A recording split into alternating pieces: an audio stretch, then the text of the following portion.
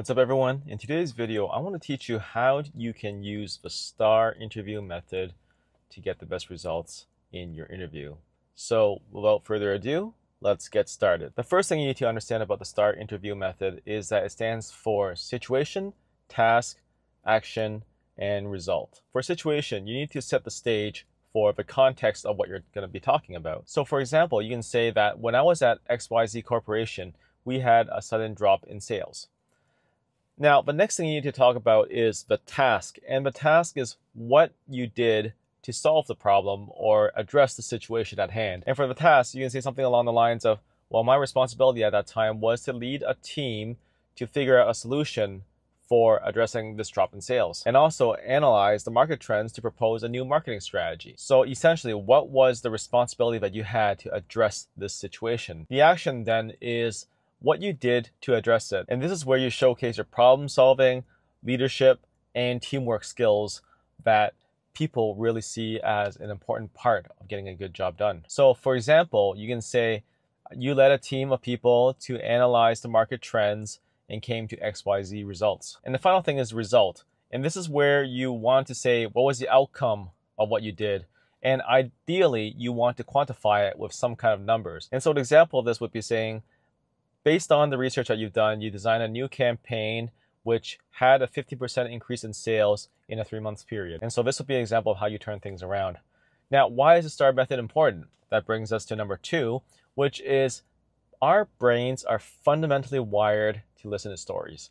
And what the STAR method does is it automatically sets things into a very neat narrative structure so that it's easy for people to follow along and to understand what's going on. It provides clarity, it provides relevance, and it provides depth. And these are things that make a good story. The third thing you need to understand about STAR is that you need to practice it. And when I say practice it, I mean you need to look at what are the common questions that may come up. And I've recently released a lot of videos on common interview questions that may come up, such as tell me about a time, such as give me an example of a time.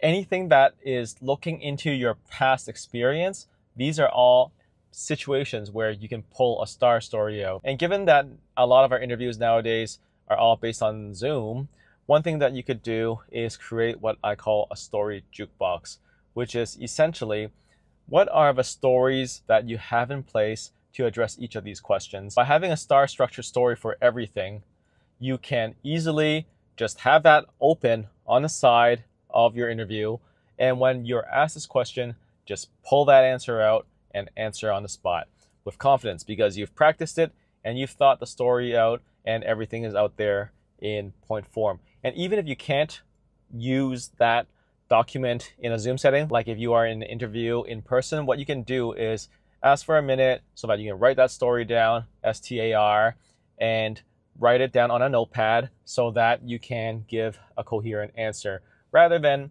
what a lot of people do, which is just riff and ramble and then lose the people who are interviewing you. And in addition to the jukebox, one thing you can do is tailor the response of the answers towards the company's values and culture, so that if you've done the work beforehand, you can have a more relevant story that's aligned to the company's values. The fourth thing you need to understand about the STAR method is there are several common mistakes that people make.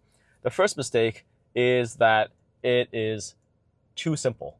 Not enough details, not enough meat, not enough numbers. And if it's too general, it becomes one of those canned answers where it does not leave an impression. There's no impact in terms of the numbers. And that's why I said earlier, you got to quantify things.